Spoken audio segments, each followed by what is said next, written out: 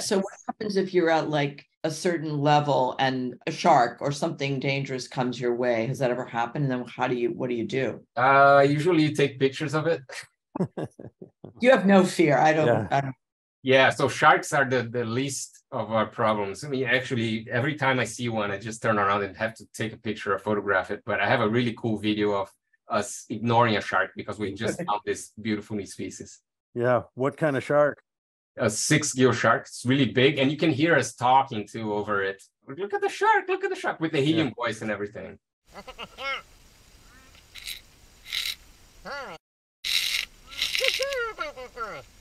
So these reefs you're looking at, they're 400 or 500 feet down in the ocean. Do you remember when you first started to do these deep dives, were you surprised by what you found? Yes, we are always surprised we know we're going to find species that had never been collected before, never been seen before. In my case, it's always fish because I study fish, but other things too, nudibranchs, crustaceans, corals, there's always new species, they're novelty. And we know we're going to find them, but it's always exciting to find them because it's like you're discovering something new right there and then. It's really cool. Did you think that they were going to be there? Like, how did it come to your mind? Because it's kind of hard to get down to that depth. So we knew that they were there because sea level fluctuates. So when the sea level is lower, reefs grow lower along the shorelines. And then when the sea level goes up, the corals die because there's not enough light. It gets too cold, but they leave their skeleton behind. So they leave the structural complexity behind. So we knew in places where there's tropical reefs, there would probably be those deep reefs too. And they're quite different from both the shallower waters and the deeper, like real deep sea habitats. So we knew they were there. We just didn't know what was there and how different it was from the shallows. So you know it's there. You don't know how deep it is. What do you decide? Like, do you need to get a submersible? Like, what goes through your mind about how you're going to explore these reefs? Ideally, if we had enough like unlimited funding, we would pick an island. I don't know. I'm going to the Maldives a lot lately. So say we go to the Maldives and then we dive for about a week with a submersible or an ROV just to find the best reefs to dive in. And then we start the technical diving after that, but we don't have access to that usually. So we just try to find a reef with a very steep drop off and a vertical profile. And we dive there and we hope we find a reef at the right depth. For the audience, can you just explain the significance of the reefs? And a lot of people don't even understand why it's important, why we're protecting them, or just what their role is in the ecosystem. Shallow reefs or reefs in general? Well, reefs in general, but you're going down and then you find other things underneath there. A lot of people try to explain that in terms of human benefits. I usually don't, but I will anyways, because it's what people expect to hear. There's a lot of people that depend on reefs for food, for tourism. So depending on how you count it, over 1 billion people directly depend on reefs for protein, for food, for coastal protection. If there's a hurricane or a typhoon that comes by, the waves don't break property along the shoreline because the reefs stop the energy from the waves before they reach the shore. They're a source of biocompounds, so they can be used by the pharmaceutical company to create all kinds of medicines and things like that. But I like them because I think they're the most beautiful ecosystem in the planet and it shouldn't be destroyed.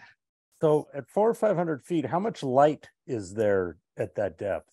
It's a good question. And it varies a lot depending on how clear the water is in the surface. So if it's a place with really clear water in the surface, for example, Palau, at 400 or 500 feet, we expect to see some light. We still take flashlights and external artificial light just to light it more and be able to see the little fish especially. But we know there's going to be light there because the water in the surface is really transparent. If it's in a place like the Philippines, where the water in the surface, it's clear, but there's a lot of nutrients in it. So it's like that kind of greenish water. It's not like that pure blue transparent water from Palau. It's like a greenish water. Then in those cases, at 400 feet, it can be pitch black. It can be like a night dive. The first one of these reefs, like, you know it's there, but you haven't seen it. What do you send down first to explore? Is it a vehicle with a person inside it? What exactly are you sending down to look at? We usually go ourselves. We don't send anything. If we had the budget for it and the right team, we could send either a submersible with a person or an ROV. But in all of the places we've been to, we just pick a place and we dive. We don't explore. Most of the time, I would say 90% of the time, 95% of the time, we find something that's worth the dive. In very few occasions, it's just a sand bottom and we don't find anything, and we turn around and come back and we lose the day. Right. How long is the travel down? The travel down is really quick. We go as fast as we can, usually 5 to 10 minutes. We're at 300, 400 feet. Coming up is what takes a lot of time because we have to decompress. So coming up, depending on how deep we go and how long we stay, it can take anywhere from 2 to 5 hours to come up. Wow. Wait, I mean, seriously? Like, what are you doing for those hours? Are you playing great games? Like, well, what are you doing on the way up? It depends a lot. So we always try to dive on a profile of a reef that's very vertical. So we can go down along the reef and then come up along the reef. If that happens, we keep working. Even in the shallows, we keep doing transects, we keep taking pictures, we keep looking at the reef, we have something to do. In some places, when the profile of the reef is not vertical, it's more gentle profile, then we have to come up along an anchor line or something like that, and that's very boring. We do in all of the above, I guess. There was a place where we were testing these underwater iPads, and we took iPads and we play games and think playing games is really bad because you lose a lot of the dexterity. You can't control the things right. So it's like very frustrating. But it's good enough to read books, for example, on an iPad. And what are you using for your breathing apparatus? We use an equipment called the rebreather. It's slightly different than normal scuba gear. Normal scuba gear, when you inhale, you exhale, the gas comes out as bubbles. To go to those depths, we have to breathe helium because of the way that oxygen and nitrogen interact physiologically with our body when we're breathing under pressure. We can't breathe air at those depths. So we have to replace oxygen and nitrogen with an inert gas. So with a gas that doesn't interact badly physiologically with our body, and we replace that with helium. Wow. Helium is a very expensive gas, so we can't be breathing in and then out as bubbles every time, and we waste a lot of helium. So we use a rebreather. It's an equipment that recirculates the gas. And there's sensors that monitor the amount of oxygen. So they just add as much oxygen as you need. And then there's a filter that removes CO2. So you're breathing the same helium over and over again with added oxygen and less CO2. So the first time you kind of know that the thing you want to see is there, which was the first reef that you dove on? Philippines, maybe. We started doing a lot of deep dives in the Philippines, were the first ones that we started going deep. And in general, we don't know what to expect when we go.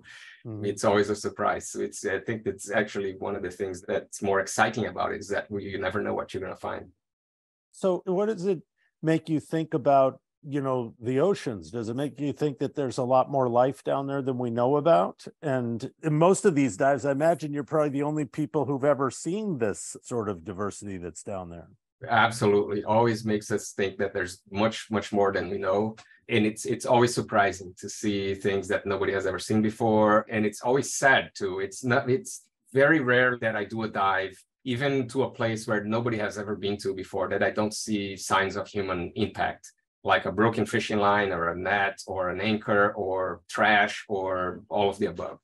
Mm-hmm. You discover new species. When you're looking at these ecosystems, are there unusual things? Are these fish smaller than you would think because they're deeper? Are they bigger? What do you observe when you're down there? In terms of size, I think they're what I would expect. Their colors are not what we would expect. They're too red for the most part, too warm colors. The wavelength of their colors doesn't exist at those depths. So the light penetrates in water in an interesting way. So water is like a filter to light. The deeper you go, the less warmer colors there are. So the first wavelengths that get filtered out of the water as the light penetrates are the warm side ones. So there's no red, there's no yellow, there's no pink. Yet there's a lot of fish at those depths that are those colors. They're yellow. We can see them when we put the artificial light on, but there's no red light there. So we're still trying to figure out why they have those colors that are not present in their habitat. What's the theory? Like maybe a fish swam down from higher up to get to that depth, or there's some adaptive quality to the tone of the color? Yeah, I think there's some adaptive reason for that. And a lot of the fish that are there are part of families, are part of whole groups of fish that don't have relatives in the shallow water.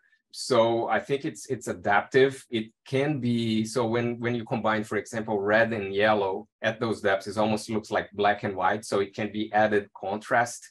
it can be camouflage because that light doesn't reflect. There's no wavelengths because the color doesn't reflect that light. They can blend with the background more easily. We're just beginning to understand that now. I have two questions. One is the water temperature. Is it colder down there? And then also, yes, who are the predators? Are you studying who might be the predators down there? Or as Jesse said, maybe they're migrating down, I'm just curious about that. The predators in general are similar to the ones we see in the shallow reef, I mean. So there's sharks, there's snappers, there's groupers, and those are the typical predators you see in a shallow reef. Some of them move up and down. Sharks, for example, they change their depth a lot. So they might be at 10 feet and then decide to go back all the way down to 400 feet to try to catch a fish and then come back up in a few minutes. So they can do that. Groupers and other predators in general, if they're at a certain depth, they don't change a lot. They're more site-specific than sharks.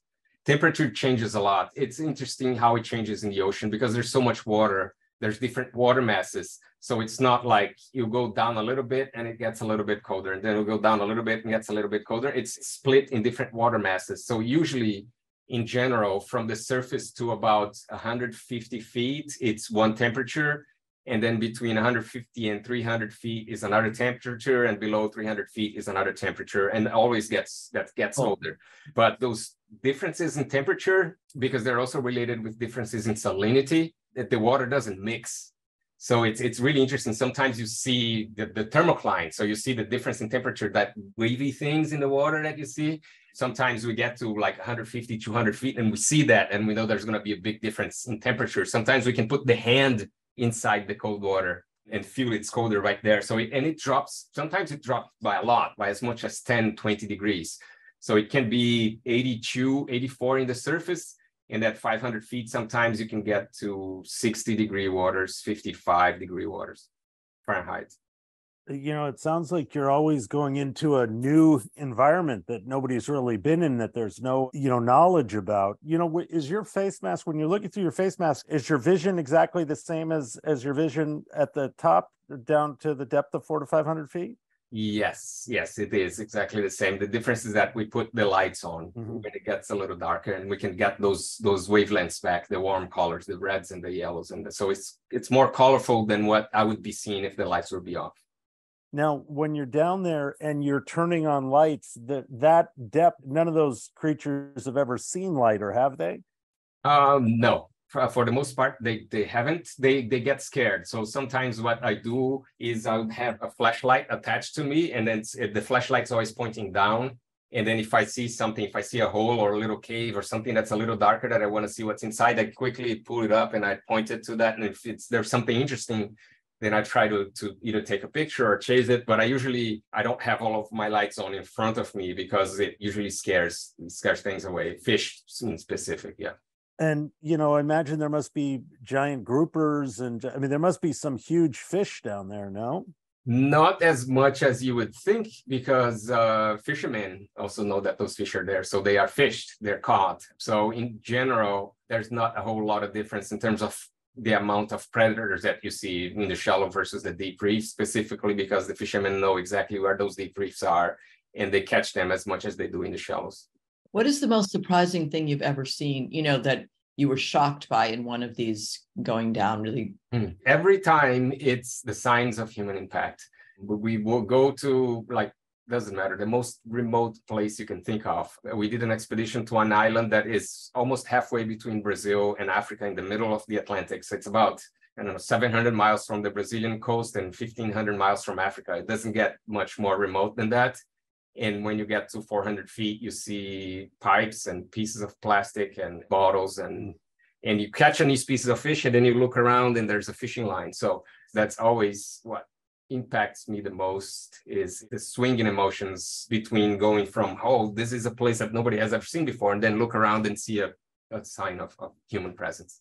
So the Marshall Islands, how did you decide to go to the Marshall Islands? We have been trying to survey as many places as possible, and what makes us decide which specific place depends on a lot of things. Collaboration with local scientists, how easy it is to get the support for the technical diving. So as I said, we need to breathe helium. It's not a lot of places where you can buy helium.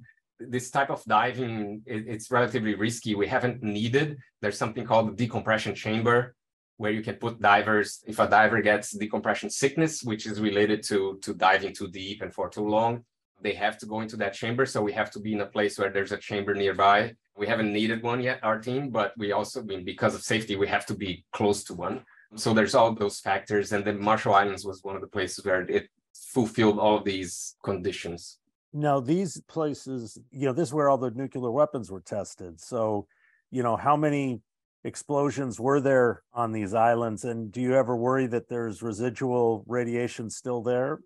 Yeah, so I went to Bikini Atoll. That's the main one where the testing was done. I don't know exactly how many tests were done. You could probably, let me Google it here and I can tell you exactly how many tests. There were 24 nuclear tests between 1946 and 1958. 1958 was the last one. It was the biggest, and they stopped after that because they decided they didn't need to go any bigger.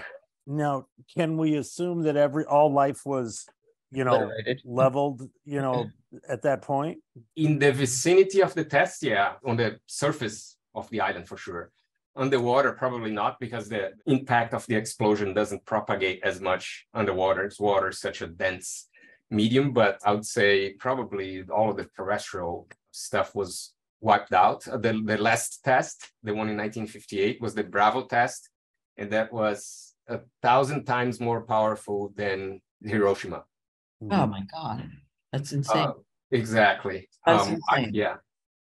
But what were you thinking when you were going there? Yeah. Were you thinking you'd find Like nothing. craters, or what did you think you'd find? Yeah, I thought I was going to find nothing. Yeah. So 2006 was when I was there. That's 48 years after the explosion. I found one of the best reefs I've ever seen in my life. Granted, I wasn't exactly where the explosion happened inside the crater. I was just outside of it, about 1 mile outside of it on the outer reef. But I was surprised at how much coral and how much sharks and big predators I saw. That's not a good thing to stop the arms race. But why do you think that it was so beautiful, so beautiful? What do you think? 48 years without humans. Oh, okay. So the island is still off limits because of the effects of radiation. The baseline radiation is low enough that you can go and dive there. So there's a tour operator in the Marshall Islands that takes people there. People go surfing there. There's really good surfing points, but they still don't want anybody eating food that was grown on the island. Right. And they don't want people fishing there either, right, to eat fish from there. So they keep people off. So because there's no fishing and no people living in the island, the reef had a chance to recover, and it did recover very nicely. What do you think that means for conservation efforts around the world? It's like, we do have those marine areas that, are off limits. They seem to be rebounding pretty nicely. Yeah.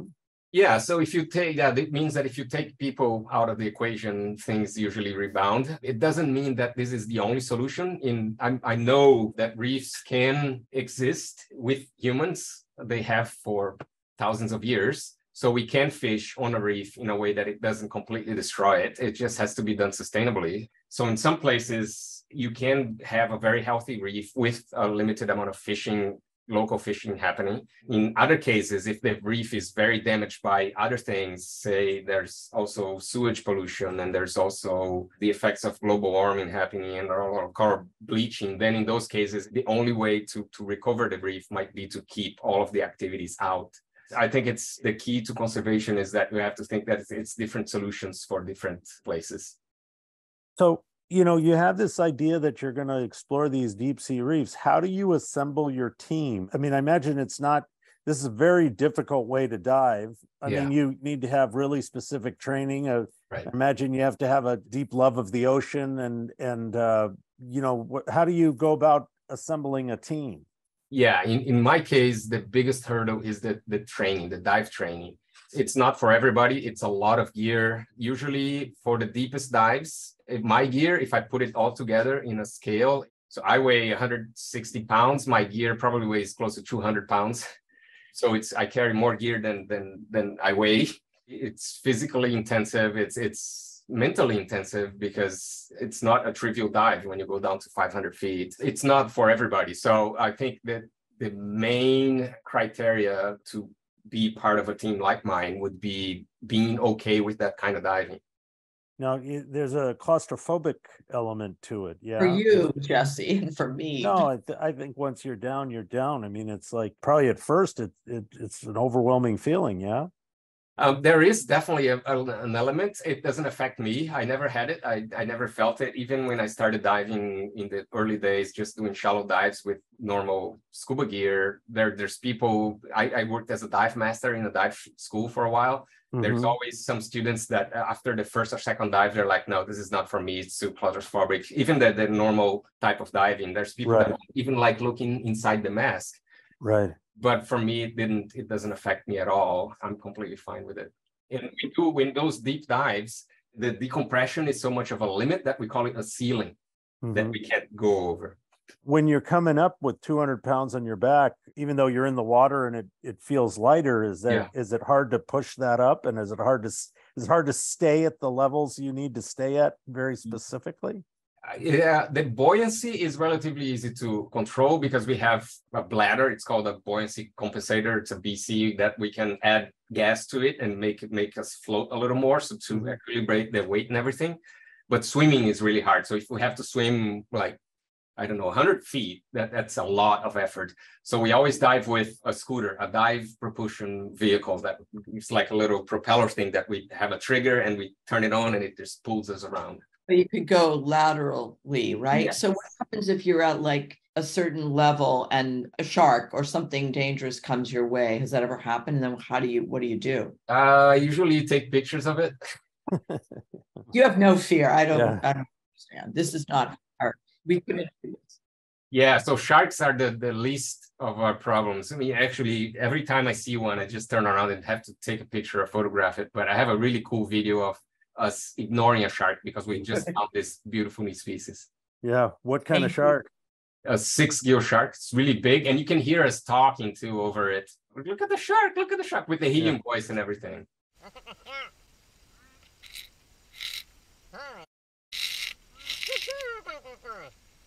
But wait, we've got to see this new species. Exactly. Yeah. We'll get back to you. Yeah. Have you ever seen a giant squid, or do you ever see whales down at that level? Do they ever? Not giant squids, no, and not whales either. Whales don't come usually that close to the reef. Right. In some places, though, I went to Guadalupe Island in the Caribbean earlier this year, and we hear whales. We heard in that particular dive site, we heard whales constantly the whole day. Like it felt like they were, I don't know, 100 yards away, but they were much further because they're very loud when they sing. So we heard them during the entire dive, but I never saw one dive. Oh, how wonderful. Now, what were some of the most surprising things? Because you've identified new species, yeah? Yeah, we've identified a lot of new species. Can you communicate with the other divers when you're down there, or not at all? Kind of. Yeah. So when you're normally diving, the regulator that we have, when you exhale, it's bubbles. So when you try to speak through it, it comes out as bubbles and you can't really communicate. But the rebreather, because it's like a wider tube with gas in it, if you speak loudly, the other person can hear the noise. And sometimes if we know each other well enough, we can kind of communicate through that. But we don't have a special like communicator that keeps us in touch with each other. But we can kind of say things, let's go up. And then sometimes the person will understand it or not. But when you see a new species, like what, I imagine it's got to be exciting. Yeah. Yeah. We yell and we point at it. And sometimes I take a picture of it and show the other person the photo of it.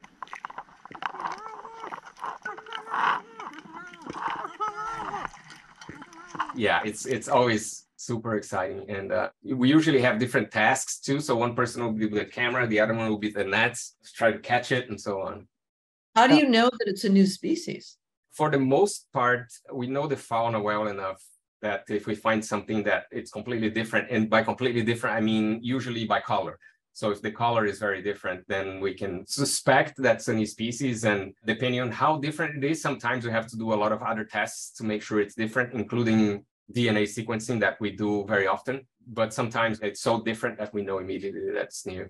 When you bring them back to study them, they also have to go through decompression. Is that? Yes, they Explain do. that. That's wild. So that's if you want to bring them alive. Sometimes if we need to bring them just for scientific study, or for describing any species, for example, we don't need to keep them alive. We can just sacrifice them, put them in a jar in a museum. There's a whole bunch of jars here behind me in my. Oh, will you hold some up? Sure. Yeah. So here's a big jar with fish that we collected in the Maldives. So they are preserved. The liquid in here is alcohol, and we have a very large scientific fish collection here at the California Academy of Sciences. So we have fish in the collection that date back to the 1800s, and they're preserved like this, and they're in perfect shape. So we can keep studying them and using different tools and techniques and so on. And those eventually will end up in the collection after we describe them properly. We give them scientific names. We also have a public aquarium here with live fish. So if we want to bring the fish back alive to put in a tank, then we have to do the decompression with them. Now, for us, if we spend 5 minutes at 500 feet, we have to do 4 or 5 hours of decompression. But the fish, they live their entire lives there. So their decompression is much slower than that. So we usually, we put them in a fish decompression chamber, which is this thing here. Right. It's a whole contraption. Wow. Put them inside this tube, and then there's a cover here that's pressure sealed. So when we close this and we lock it, then the pressure, this stays pressurized, and then we can send this straight to the surface. The pressure will stay inside. So we send it straight to the surface, and then the aquarium biologists, they connect the whole thing to pumps, and then they release the pressure from here very, very slowly over days instead of hours. That would be for us. So using this, we bring them back alive all the way here, and then we keep them in our exhibit here alive. So you equalize the pressure, so you don't need special fish tanks. Once they're up there, they just need to be right. And how much gear do you bring down with you? It depends on what the mission is. So when we're catching fish, we have to bring that I just showed you, the decompression chamber, plus the rebreather, which weighs a lot, plus the rebreather is a very reliable piece of equipment, but it's not infallible. So we bring extra tanks in case the rebreather fails. We have an additional alternative source of gas to go to. We call that bailout tanks in case the rebreather fails. Then we bring the scooter, the one to propel you, so you don't have to swim with all of that gear attached to you. Underwater camera, fish nets, catch bag. So it depends on what we're doing. And we usually do just one task, again, for safety. I don't want to be dealing with a camera and fish nets and a decompression chamber and all of that. So it's usually one task per diver. So if I decide that I'm going to take pictures in that dive, I don't take nets, I don't take a decompression chamber, I just take my camera. So NOAA does all this kind of research at these very, very deep depths. What do they think of this work? Do you work with them? National... I work with them sometimes, but they don't do it by diving. They do it with submarines. Right. And they go a little bit deeper too. They do some work in the Mesophotic, which is the zone that I specialize in studying, between 100 and 400, 500 feet. Mm-hmm. But the studies they do at those depths are with ROVs and with submarines. And you can study a lot of things at those depths with those instruments, but not the fish. Right. The submarine is very noisy with all of the lights and everything. They scare all the fish off. So it's much harder to study the fish with a submarine than it is by diving. Well, depending on how you define it. So the diving requires the training and the equipment and everything. So how long does it take to plan for a specific dive? Like when you want to do the Maldives, do you just go, or does it take a while to do, and do you have to do a lot of prep before you get there about what you think you might find? It really varies between location. So if it's a place where there's a lot of support for this kind of diving, for technical diving, like for example in the Philippines, we didn't have to take much because they had a scuba shop there that was specialized in this kind of diving. Really? So we didn't have to buy the helium. We didn't have to fill our own tanks. They did that all for us. In the Maldives, we have to bring all of the equipment, even to fill the tanks.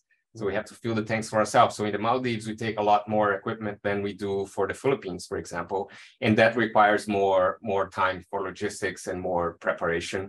But I think what takes the most time in terms of preparation is all of the scientific permitting that we have to obtain and establishing local collaborations. We never go to a place and just drop and collect everything and come out. We always like collaborating with local scientists and establishing local partnerships, and all of that takes time.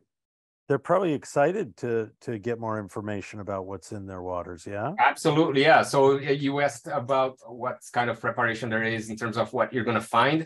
In the Philippines, we had some background information that we prepared ourselves, but in the Maldives, for example, there is nothing known. So we had no idea what we're going to find. We were just like a complete surprise.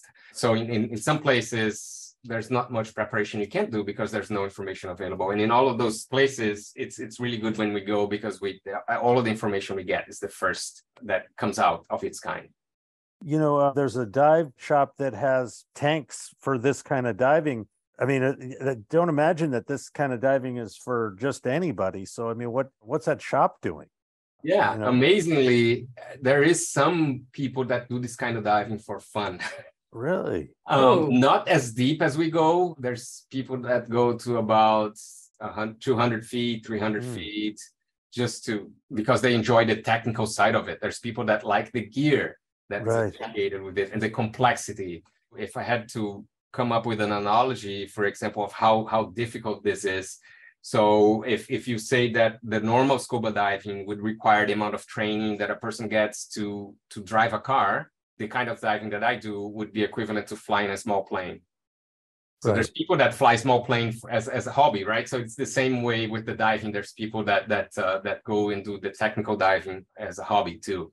There's a shop that does this kind of diving in the Cayman Islands. In the Caribbean, it's relatively common, I think, because there's a lot of American divers that go there, and the American divers have more. They have the gear, they have access to funding. In the Philippines, it's quite rare because there's a lot of local tourism, and it's harder to get the funding for that kind of thing.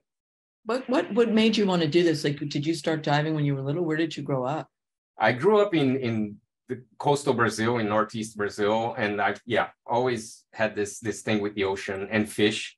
So I was always attracted to the ocean, started snorkeling as early as I could swim, and started diving as early as I could, put a tank in my back and hold it. And I always liked the discovery, the exploration side of it. So I always wanted to go deeper, always wanted to explore, always wanted to go to the islands that nobody went to. So the exploration thing, I think it kept me going and always trying to go deeper. I mean, are you still trying to go deeper? I might at some point.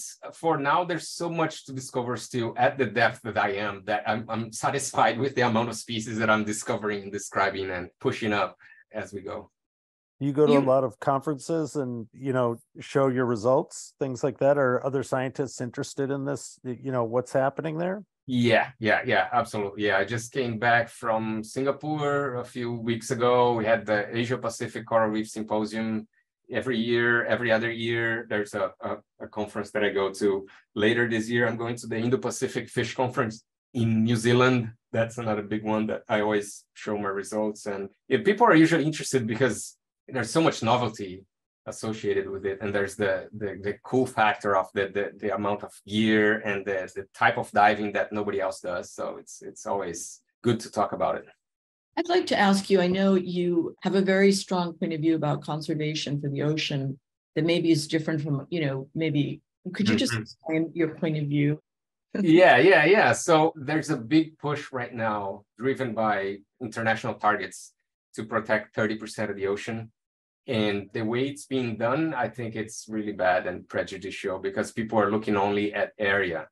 And biodiversity in the ocean and anywhere in this planet is not distributed equally. So if I was a politician and somebody told me you have to protect 30% of California, which is where I am, it would be easy to protect 30% of it and not make any conservation result. For example, if I protected just the places where people don't want to build houses, or the places that people don't want to mine, or the places that people don't want to plant anything because it's too cold or too dry. I think that's what's happening in the ocean. The ocean protection is going towards this view, not even a view, it's just protecting areas that don't need immediate protection just to reach this target. Let's see. Okay. Have you seen evidence of deep sea mining at those depths? No, and that's not widespread enough that we can see it, and it's not that shallow. It's much deeper. There's no minerals at the depth that I dive. It's for the mining, it's usually thousands of feet. And the impacts of it, you're only going to see if you go down there with a submarine. You're not going to see it in the surface even, because as I explained in the beginning, the water is split in different water masses that usually don't mix. So if you disturb one of the water masses, that disturbance is going to, in general, stay there. It's not going to mix with the other water masses. So if you are at 4,000 feet, 5,000 feet, and you completely dredge the bottom, all of that cloud that is formed by the activity, it's not going to come up to the surface. Very, very unlikely. You talked about species of fish that you found. Do you also find variation in the coral? That's not my specialty. We do see a lot of different things. I take pictures constantly. I take video and I send it to my colleagues, and they always find new things in the things that I find. But my thing is fish. So I try to stay on that. But sometimes, for example, I found a few new species of nudibranchs, because I have a colleague here at the academy that specializes in nudibranchs. So because I know he's going to work them, I study them when I bring them up. Sometimes I bring them up, but I just pick them up randomly. So you asked about how I know a new species of fish is new. I sometimes immediately when I see one, I know it's new. With the nudibranchs, I don't even know what families they are in, because that's how little I know about nudibranchs. And sometimes what are nudibranchs? We don't know what they are. They're little, I don't know if I can explain. They're mollusks, right? But they don't have shells. They're super colorful. If you Google them, you see how spectacularly colorful they are. Yeah. So they're tiny little snails without shells that live on the bottom of the ocean, usually associated with reefs. And just catching them by random, I caught like quite a few new species, because nobody's studying them at those depths either, just like the fish. Do you have a favorite reef you've discovered? I don't know. I tend to be partial to the ones in the Philippines. There's a lot going on in the Philippines. So as I mentioned, when we started talking about conservation, diversity in the planet is not distributed equally. So some places there's more species than others. And in the Philippines is the place where you see the most species on a reef. It's the most diverse species in the planet. So like the Amazon is one of the most diverse forests in the world. The Philippine reefs are the most diverse in the world. So you see so much in a dive there that those reefs are always special. Well, to follow up on this point, though, if you were to make the recommendation, how should we be rethinking ocean conservation? Like, how do we prioritize? I would eliminate the targets. I think the biggest culprit is the target. The minute you tell a politician that you have to protect 10% or 30% of some area, they're going to find loopholes and try to fill it with the easiest, politically, the easiest area there is to protect. So they're going to pick the areas that there's no fishing going on, that there's no impacts already, which they are nice to protect, but not if you have to reach a target. Yes, I see what I mean? So if the target is to compel like effective conservation, you might end up reaching the target without changing any conservation at all. So the biggest problem is the target. Okay, so you're looking for the most toll, that, the biggest kind of destruction or whatever, the areas that are most vulnerable, and we should go there first. Yes. I mean, we need it all to happen, but well, that does make sense. I don't know why that would be controversial, actually. It is, because I think whenever you criticize conservation, people think you're criticizing all of conservation. So when I say this reserve has no real world impact because it set aside an area where there were no impacts. So if I criticize that, people are like, oh, you're against conservation. I'm like, no, that's not the case. It's just you have to do it in the right places. It would be like saying, let's protect 10% of Africa, and then we draw a square that is the size of Texas in the middle of the Sahara Desert. Yeah, that's not to say that the Sahara doesn't need protection.